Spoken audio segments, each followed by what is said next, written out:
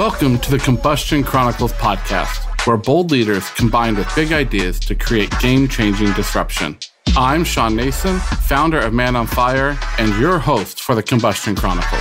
Throughout this series, we're bringing together the most unique and influential minds we could find to have honest conversations about not being okay with the status quo, blowing shit up, and working together to influence our shared future. We believe that when bold leaders ignite consumer-centric ideas with passion and grit, the result is an explosion that creates a better world for all of us. I'm here with my co-host Michael Harper, Chief of Radical Experiences at MOFI. Hello, everybody. This is Michael Harper, and it is my pleasure today to be able to interview Shawn Nason, who is the host and the founder of this podcast. And as we're looking into our fourth season already, it is a great opportunity to pause and look back on the first 3 seasons that we've been able to put together as we look at blowing shit up to help the world look differently by looking at the world differently. So at first, we always start our podcast with a little bit of biography about our guests. So let's kick off with a chance to be able to look at Shawn's background. And some of you might be a little bit surprised to learn that his background really is finance, and that he worked in the finance department with the Walt Disney Company and found his role in being able to lead creatively through finance, and from there jumped ship into Humana and into healthcare. And at that point, he fell in love with human-centered design and innovation, but he decided that he needed to reinvent what that could mean and how it affects people. And he took that into higher education and did a stint in higher education for a while and realized, and we joke about this all the time, that the best way to get fired from an institution of higher education is to stand up to all the professors and tell them that they should do away with tenure to be able to innovate in the higher education space. And so that was a short-lived opportunity, and thank goodness that he's moved on to other fun things back into the healthcare space, and then looking to anyone, anywhere to be able to think differently about their situation. But not just to think about innovation for innovation's sake, but to think of it as a strategic moment, to be able to look at growth and scalability through that strategy, looking at insights and looking at what we can do to blow shit up and to make things bigger. So welcome to your own freaking podcast, Shawn Nason. Yeah, it's great to be here. Let's start with the Combustion Chronicles. You were sitting around one day, as you do, dreaming about bigger things in a pandemic, and really just kind of woke up one day and said, hey, let's do a podcast. So talk us through, why in the heck did you want to do a podcast? What impact did you think it might have on the world? And what's been your experience from a high level? Yeah, really what the world didn't need is another podcast. Right? Let's be real. There's tons of them and some amazing ones out there. But what I realized is that I've been privileged over my, 20-something years in the world of working to meet some amazing people, and some people whose journeys who haven't been shared, or who haven't had the voice or the outlet to do it. And what a better time. We're sitting in the middle of a pandemic. We're all in lockdown. Let's start reaching out. And, not many podcasts, Michael, get to start off with your very first episode being Arianna Huffington, and talk about an amazing disruptor who has become an amazing friend and brought more people into the network that we're in. Every one of these episodes have been truly, I think, heartfelt. And my hope is through the Combustion Chronicles is that people feel the emotion and the true sense of humanism in it. So it's been great. It's kind of scary to think that we are starting season 4 this year, and we've got an amazing list of guests that I won't give up here, but it's been a great journey.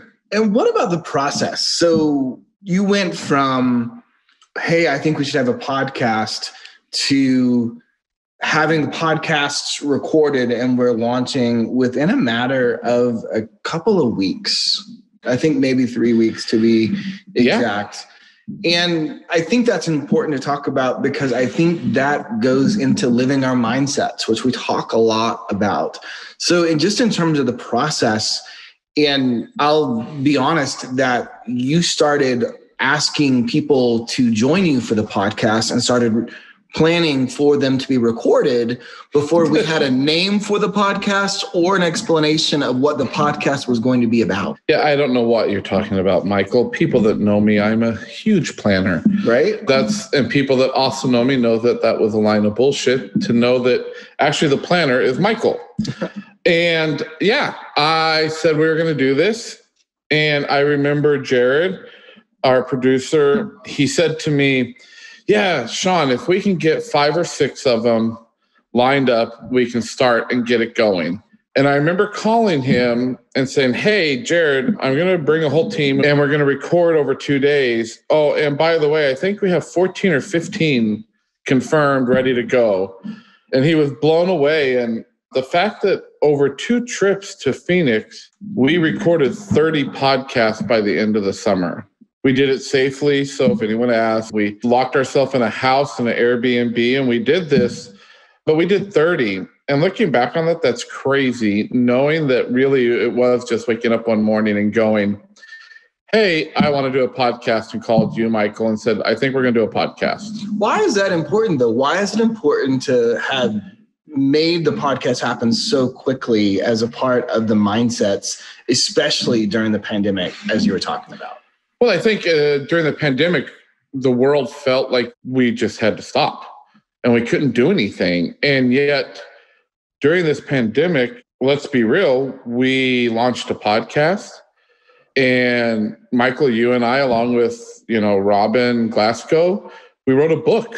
It gave us time to be in the creative space, and something that people saw as something so negative, and it's horrific. And, hundreds of thousands of lives lost during this pandemic, we still found that place to be able to disrupt and move at speeds that we were used to moving. So we had an obstacle in front of us and we figured out how to move and go around that obstacle, not ignoring it, but just saying, no, we can still do this. So we moved quickly, making the podcast happen. That meant that we didn't put a ton of thought into it. We did our due diligence as we always do, and then we moved quickly, and we hoped that there would be an impact. We didn't do market studies to figure out that impact. So what has the impact been? Now that you're looking back, what has the impact been, and how does that compare to what you had hoped would come from it? I think the impact has been more internal facing than even external facing. That as a team, I think it stretched us, it challenged us. And I remember recently, Matt Woolman, who is the executive producer of the podcast, I said to him, remember, I am not an expert in this. So whatever you guys think we need to do, let's go do. I just wanted to do it. I wanted to put a voice out there that was going to be different than any other podcast I had seen. And I hope that it has been. And I hope that's been the impact. So what about all of the guests? There's been 30-ish guests on the first 3 seasons of the Combustion Chronicles. And thinking back over all of those guests, 1 or 2 themes pop out for you that you remember hearing that you really think can make a difference in the world? Oh, I think the first one is connection. That as humans, whether you're an introvert or extrovert, I realized that we, in our world, in our country, in our own ecosystem, we missed connection. And I think if we look back in 20 or 30 years on the pandemic and 2020 and us launching the Combustion Chronicles, what we should learn from that is that we as humans need connection, no matter what it is. I think the other big theme that I really appreciated about each of our guests, and that is failure is okay and disrupting is okay, but it doesn't mean that it's always going to be easy. It's not easy. And I heard that too. And In this whole conversation about disruption, I am not the naturally disruptive person. Mm-hmm. And we talk about it all the time. We talk about the role of risk and the role of return on your investment of that risk and whether it is worth it or not. And I am very clear that I am not that person that loves the risk. And yet throughout this conversation, I hope that people, no matter where they are on the risk scale, no matter whether they're the type that can make huge bets and see if they pull them off, or if they're people that would rather put 5 cents at a time into the slot machine, that there's some piece of this disruption message that they can take away and do something with. Well, yes, but 2 things from what you said there, Michael. That's the reason that you and Robin and I wrote the book this year, released Kiss Your Dragons, that no matter where you are on that spectrum, you can do that. And in our world, you're far end of one spectrum. I'm at the other end of the spectrum, and Robin tends to lean towards me a little bit more. But I also really appreciate a very good friend of ours, Michael, my mentor, who I've learned so much from, and Sean Slavinsky did an episode with us. He said a quote, and I saw it come back up on another podcast last year, where it said, being a disruptor sounds good, but it doesn't always make you popular. Right. Right. And I remember when he said that, and I think he even said that to us when we did the Disruptor Connection through the Disruptor League, that the work that we have done, that you've been on this journey with me, Michael, has not always been popular and not always been easy.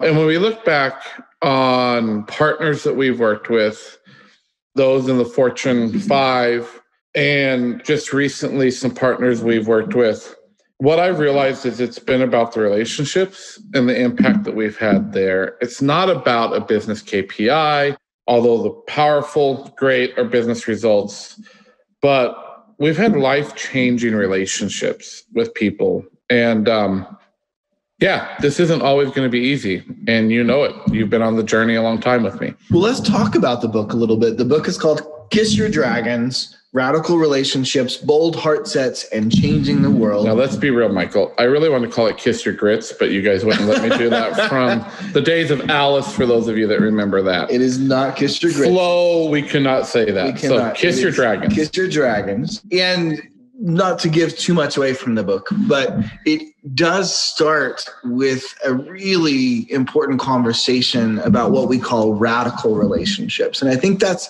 at the heart of who you are and at the heart of who MOFI is. So I wanted to read an excerpt from the book that talks about radical relationships and just get your quick reaction to it, because radical relationships are so important to what we do. The book says, radical relationships are profound. They happen between people and communities that may appear to have little in common. The conversations that happen are raw, real, authentic, and transparent. To engage, you have to first understand that the other person or people are holding onto something that you need to learn or experience.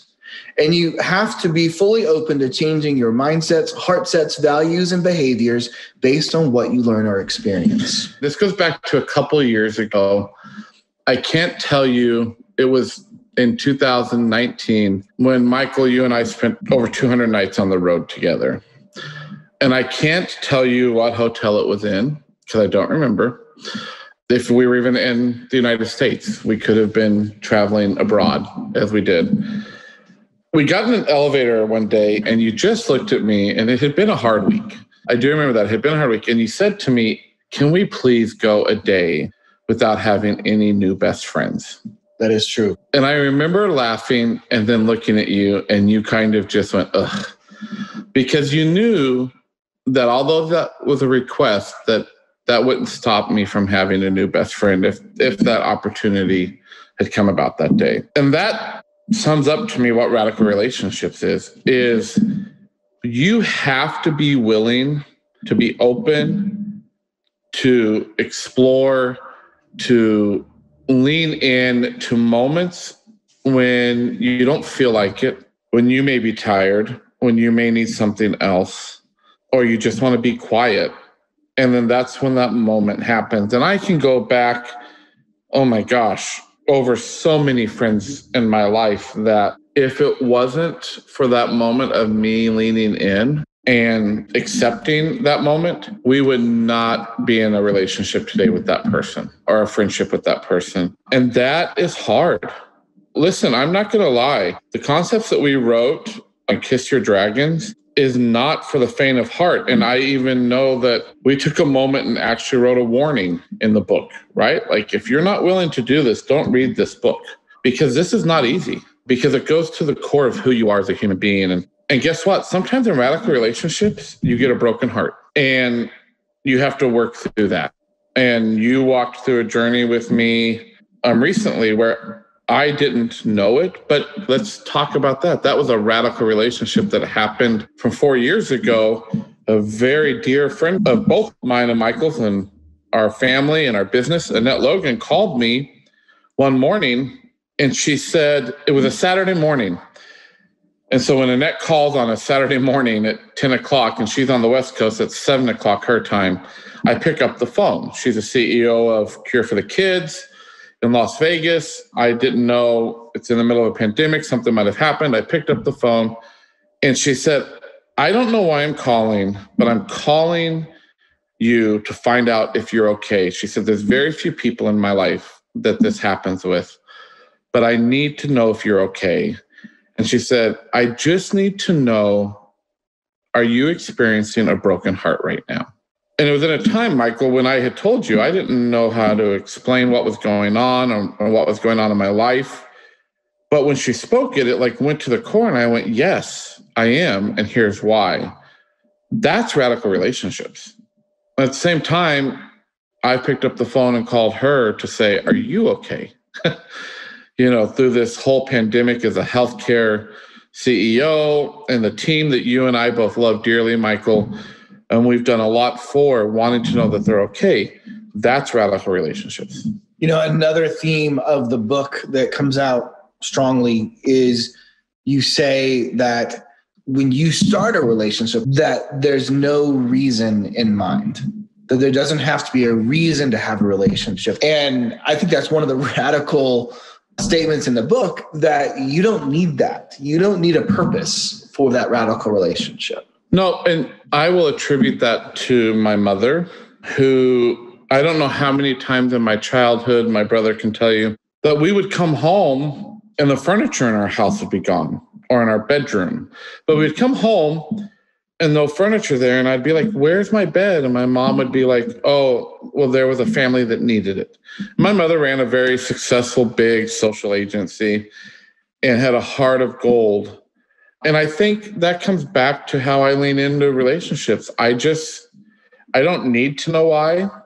Some of it, depending on how you live your life, some of it people say is intuition, gut, the higher being. But I'm a firm believer that if a door is open and someone is placed in my life, that I need to walk through it until that door is closed. And then how often somehow that relationship come into some kind of play in your life in enormous ways? I think being able to lean into that type of relationship is why I have the people around me I do today and the doors that get opened.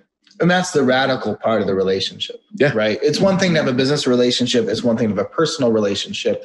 The radical is that piece of, this is not someone I would normally want to be in the same room with.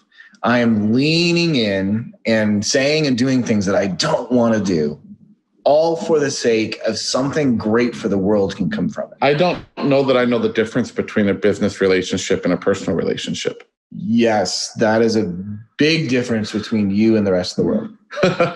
I hear you say this, Michael, when we work with people, that MOFI and Shawn Nason are not for everybody, because there is no, and I'm not saying it's right or wrong or indifferent, but in my world, there are no boundaries there. If I'm there for you personally. I'm there for you for your business.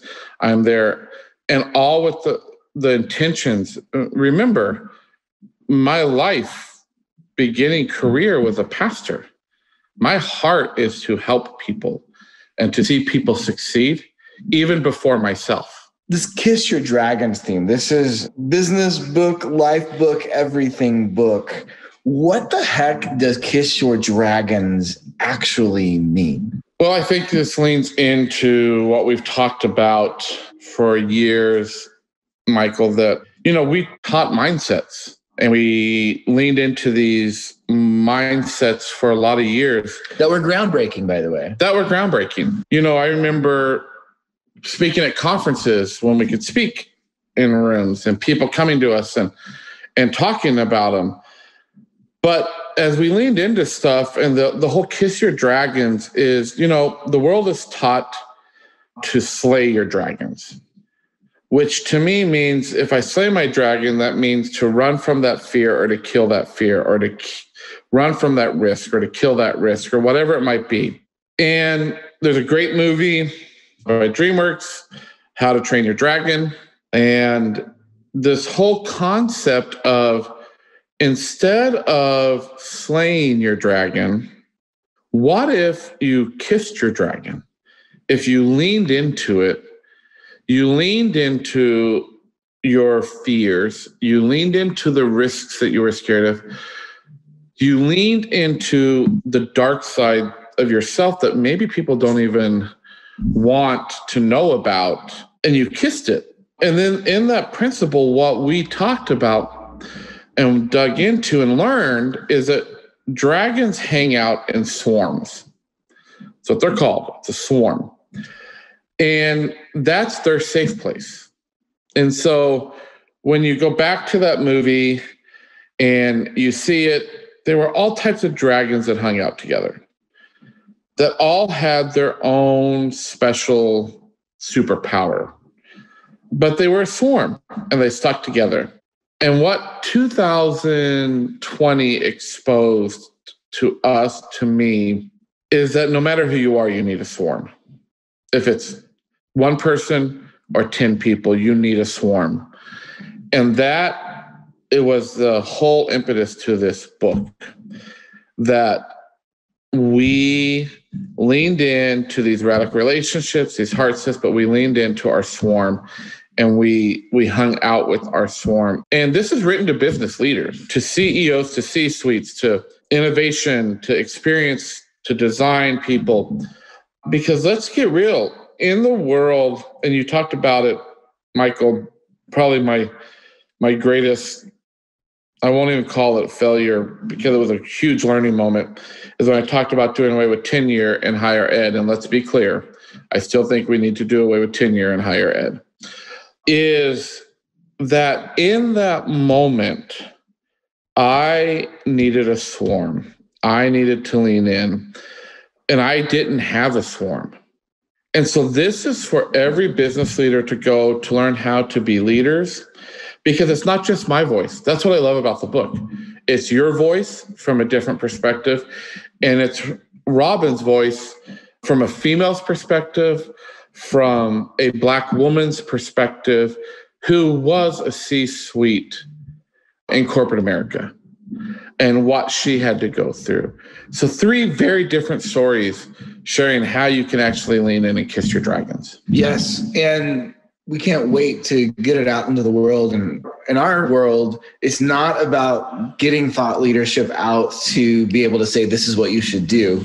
It's about getting thought leadership out there so we can start talking about it. Yeah. So I'm looking forward to the conversation. I'm looking forward to how it hits people and what conversations come from it. Because I think it's going to be different for every person, just like it is for all the 3 authors. It's a different experience. Well, and I think 2 things is we didn't write this book to be a New York Times bestseller. I don't care about that. But the team that we surrounded ourselves with, Michael, that helped us bring the book to life, what I keep hearing from them as it progresses and through that whole time is the emotion and the feeling that you feel, and that there's emotion in the book. And that's what's important, is that you identify with one of our 3 stories and you feel it to the core of who you are, and you just start to lean into it. So let's take the podcast, stack the book on top of it. Those 2 things combined, plus everything else that's happening with your world. What is your hope for the world? What is that call to action of what people can do to take this message of disruption and all the themes that go through it, go through the podcast, go through the book? How does that all turn into something that people can get off their butts and start doing? Yeah, so let's be real. We live in a world that is very, very divided, and nothing is going to change until we change as human beings. And all of this work that we're doing is to put a mirror on us as each individual as a human. And I don't mean to say this in a mushy kind of way, but damn it, if we could just lead with love first, and empathy and compassion and care. Humanity. It's funny because when I say these statements, I hear Diana Ross singing, "Reach out and touch somebody's hand" in my head. When are we going to do that? When are we going to reach out and touch someone's hand that may be a different color or a different way of thinking, and sit down and have a real conversation with them? That's what I hope all this work brings to life. And at the very least, to have a conversation about it. To have a conversation. I'm not saying that you have to change or that you're right or you're wrong, but let's have a conversation and not get angry with each other and call each other names or whatever it is. And again, why we went back to the book, right? Like, it wasn't mindsets we talked about. We talked about heart.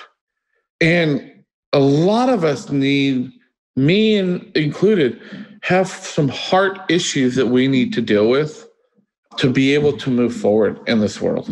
So the book's coming out. Where can people go to find it? So they can go to Amazon, or you can go to manonfire.co. We will get it to you. And if you can't afford it, call me. Like, we will get this in your hands. So we're really excited about it. So all of the episodes of the Combustion Chronicles for the first 3 seasons and also into the 4th season end with an opportunity to answer 3 combustion questions. And so we always talk about how there's been an algorithm that's figured out, or a random way to figure out which questions come up for which person.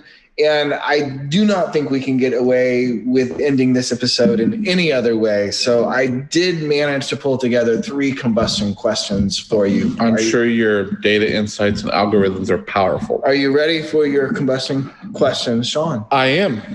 Question number 1. What is your all-time favorite television show? All time. So you have to think back all the way to like early childhood, all the way to what you could be streaming today. Favorite all-time show? Who Killed JR? Dallas. South Fork, right? We all wanted to live in that house. Mm-hmm. Yeah. JR, Patrick, Sue Ellen. All of the drama that we have to talk about every week. That's right. I can go along with that. Now, my wife would tell you that my favorite TV show is the Real Housewives series on Bravo. But all time Dallas. Combustion question number 2. Who or where would you haunt if you were a ghost? Where? Oh, anybody that knows me, let's start with the where. It would be in a casino in Las Vegas. All right. And the who would I haunt would be all the players that don't really know how to play in Vegas and lose their money, especially those that sit at the war table. I would haunt them. There actually is a card game in Las Vegas where you play war. And you bet money on it that we play as 5-year-old children. Not a good idea. Not a good idea. So they deserve to be haunted. They deserve to be haunted. Yes. All right. Last question. What do you think about roadkill? I hate it. I don't like it on my car. Does it at least make you sad? I can't get past the fact that I don't like blood. So when I see roadkill, the blood just... So I don't know that it makes me sad, as it just grosses me out. There you go. Either way, roadkill is not a good idea. Not a good idea. Not a good idea. No. Well, thank you for the conversation. We are looking forward to season 4 of the Combustion Chronicles, and not just the conversations that we get to have, but the impact as well. And hopefully in small or big ways, somebody somewhere is going to be affected in ways that could actually make a difference. Yes, that's what I hope. So thank you all for joining us, and we'll look forward to kicking off season 4 with you. Awesome. Bye. Thank you so much for listening to this episode of the Combustion Chronicles. None of this would be possible without you, the listener. If you'd like to keep the conversation going, look us up at Man on Fire Social on Instagram and Facebook, or find us on YouTube at the Combustion Chronicles. Give us a shout and join our disruption movement. And check out this episode's downloadable recap page at manonfire.co. We know you lead a busy life, so if you're driving, exercising, or maybe you're just blowing your own shit up, don't worry. We've already taken the notes for you. Each recap is filled with guest information, episode themes, quotes, resources, and more. And remember, please subscribe, rate, and review if you like what we are doing. And if you don't, do it anyways. Stay safe and be well.